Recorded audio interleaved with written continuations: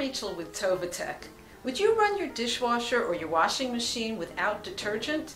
Well, you could, but it wouldn't clean very well. An ultrasonic cleaner also cleans a lot better with the right cleaning solution. There are a lot of different cleaning solutions to pick from, and the right choice depends on what you're trying to clean. A non-toxic, biodegradable solution will usually do the job. These solutions come as concentrates, and typically you would mix about 2 to 6 ounces of concentrate with about a gallon of water, and that means that a little bit goes a long way. A water-based alkaline cleaner is usually the best choice for cleaning metal parts, especially if you want to remove grease or oil. An alkaline cleaner like Elma TechClean A4 does a great job on carburetors and fuel injectors, and it removes coolant and chips from machined parts.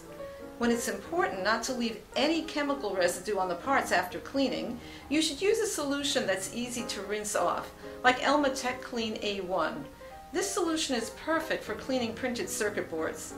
A mildly acidic solution, like Elma TechClean S1, strips corrosion, oxidation, and rust from metal parts, and it's a good choice for cleaning scuba diving masks.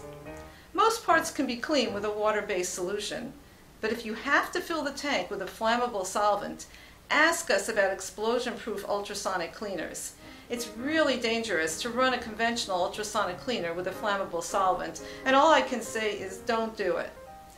There are specialized solutions formulated for cleaning just about anything: optics, weapons, medical instruments, injection molds, lots of other kinds of parts. If you need any help finding the right solution, just give us a call. We're here to help, and we'd love to hear from you.